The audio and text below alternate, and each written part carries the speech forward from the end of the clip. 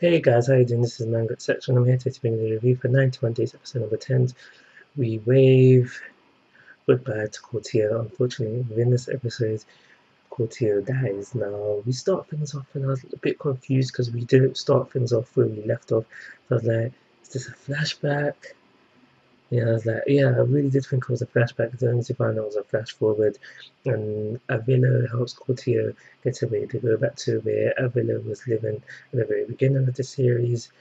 And Courtier was basically supposed to stay there. He was supposed to hang out there to wait until the heat dies down, and then I think he was gonna come back. I don't know, but yeah, something like that. But basically, he was safe. He was safe, and then we find out what's going on. So Hansa, I think his name was. He's the guy that sent him the letter. I don't really understand why he wants Nero dead, especially if he's related to him. But he's like, yeah, I want all the money, the booze, and the power for myself, kind of thing. So he wanted. So he sent the letter. When the villain was talking to him, he's like, "Don't worry, like I'm gonna kill these guys. Get me. I'm gonna get my revenge. But you need to give me back Cortia." And Hanzo was like, "Why should I do this for you?" Blah blah blah, kind of thing. And he's like, "If you don't, I've given someone the letter, and if I'm not back soon, that letter's getting sent to Nero, so he's gonna know you betrayed him." Hanzo was like, "Alright, cool. Your boss, your boss. I feel like your boss. You run the show. You do your thing. I'll just watch from the shadows," kind of thing. So we have that.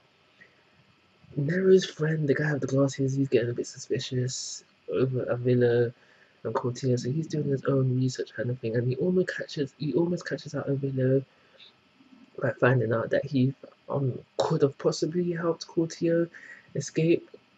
This almost goes to plan, but Hanzo jumps in and tells Cortio to come back, and that's where we had the whole goodbye thing with Cortio sacrificing himself for Villa. The deep thing about this episode was we see how close Cortio was to Avila.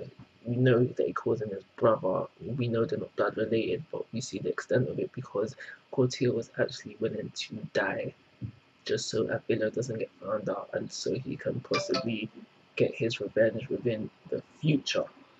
So another deep thing about this episode is that Avila was made to kill him. Granted, this was so he can. Granted, this was so they can, like Nero and them feel like they can trust Avila.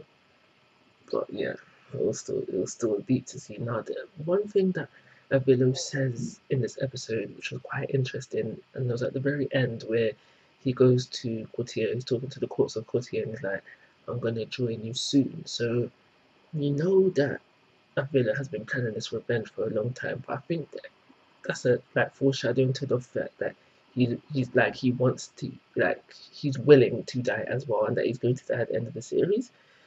But yeah, deep episodes.